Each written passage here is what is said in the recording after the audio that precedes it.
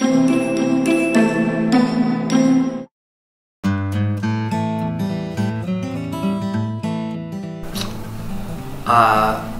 I love the most, I think both are ideas or maybe feelings. I think I love challenges, things that challenge me. I think I love that, not necessarily in the moment, but afterwards, because I think that's where growth comes from challenges.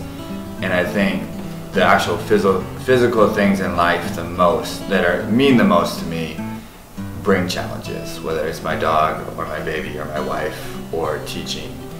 And they all bring challenges that make me a better person.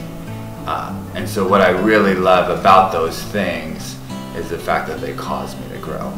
And so saying that I love that individual thing, I do have an admiration for them, and I will protect them and do my best at teaching them to do anything for my dog or my kid.